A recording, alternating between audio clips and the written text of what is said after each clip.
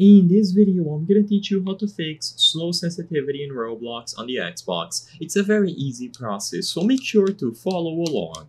First, I do want to make a disclaimer. As you can see, I am recording this video on my PC, but don't worry, the method that I'm going to show you here is also going to apply for Xbox. I'm simply recording on my PC because I don't have the means to access an Xbox console to record this at the moment. All that you have to do to fix slow or even fast sensitivity is to go inside of any experience. So instead of doing this process on the lobby, make sure that you join any experience of your choice. Inside the experience, press Start or Options to pause the game, go into the menu, and switch over to Settings. So if you are on the People category or tab, switch over to Settings like I said. In here, you have some options related to camera and in theory sensitivity, like the camera mode, movement mode, but the most important one by far is going to be camera sensitivity.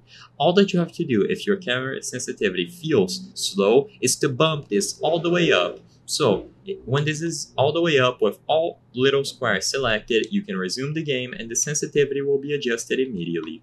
Now, I do want to say that a lot of users have reported issues when trying to change this. It seems like there is a glitch that has been existed in the console versions of Roblox for years, and because of this glitch, they aren't able to change sensitivity at will. I cannot guarantee that this is going to be a problem for you, but if it is, then you can explore other options, such as changing the acceleration on your controller or lowering the dead zones. But since this is a little bit advanced, I'm gonna leave it to your own liking.